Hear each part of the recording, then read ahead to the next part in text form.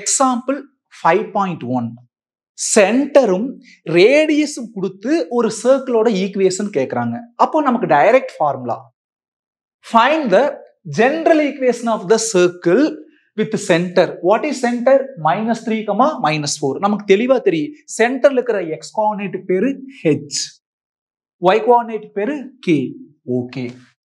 And radius 3 units. ரேடியஸ்க்கு என்ன notation use பண்ணுவோம்? r. சென்டரும் ரேடியஸும் கொடுத்து சர்க்கிளோட ஈக்குவேஷன் கேக்குறாங்க. What is the equation of circle? Equation of circle is x minus h the whole square plus y minus k the whole square is equal to r square. நமக்கு தேவையான h, k, r எல்லாமே டைரக்டா உட்கார்ந்திருக்கு. Let us replace them. h க்கு பதிலா -3, k க்கு பதிலா -4. x minus h க்கு பதிலா -3. இந்த மைனஸ் கூட சேர்றப்போ +3 ஆ மாறிடுது. The whole square plus y minus k. kங்கிறது என்னது? -4. இந்த மைனஸ் கூட சேர்றப்போ +4. க்ளோஸ் பண்ணிட்டு square equal to r.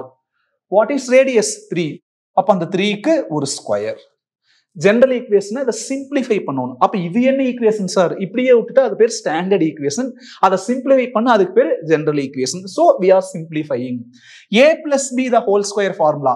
a square plus b square. 3 square பண்ணா 9 plus 2ab. 2 into x into 3 எவ்வளோ? 6x plus திரும்பவும் a plus b the whole square formula. a square plus b square. அப்ப 4 ஓட square 16 plus 2ab. 2 into y into 4 அப்ப எவ்வளோ? 8y.